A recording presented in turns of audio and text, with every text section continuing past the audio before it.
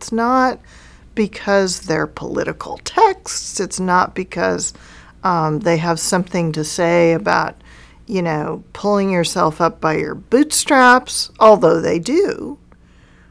But that's not why people read them. The letters between Rose and Laura during the writing of the fifth novel By the Shores of Silver Lake reveal how mother and daughter worked together. Rose had the gift of structuring the novel. She understood if you're narrating a novel, it must be through whatever narrative voice you choose. Laura did not know anything about that. So she would say, there's a famous letter where she writes her about, you know, this is Laura's story. You must stay inside Laura. Try always to make sight, scent, sensation immediate. So Laura took the lines in her hands is better than so Laura drove the black ponies. Get it all directly as sight, emotion, thought, scent.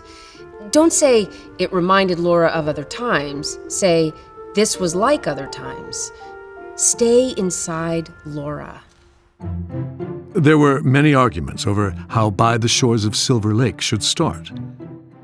Dear Mama Bess, I still think the place to begin is on the house on Plum Creek. There are 4 years to skip if Laura is 12. She was 8 in Plum Creek when she started to school. Therefore, the more nearly you can tie the two books together, the better, and the house on Plum Creek will do that. It seems to me that this book is about railroad and town building. Let's get the theme of this one clear right away. Rose, dearest, to make the changes you want to make in Silver Lake, it will have to be practically rewritten. The theme of Silver Lake is homesteading. I am sure this is all plain in the story. I have given you a true picture of the time and the place and the people. Please don't blur it. But I know you won't. Dear Mama Bess, you are one of the very few writers in the country who would turn down a collaboration with Rose Wilder Lane, but go ahead.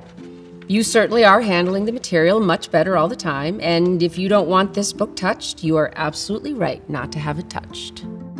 And if Rose had prevailed, Mary would never have been blind. I am still doubtful about Mary's being blind. Why? If she must be blind, her blindness should be brought in as the end of an illness. I can handle this if you agree to it. Only write me a letter telling me all about what actually happened. But Laura insisted. I can't take Mary along in the story as she should be if she were not blind. She would not fit in. A touch of tragedy makes the story truer to life, and showing the way we all took it illustrates the spirit of the times and the frontier. Wilder's description of Mary's blindness is arguably one of the most affecting scenes in all of her books.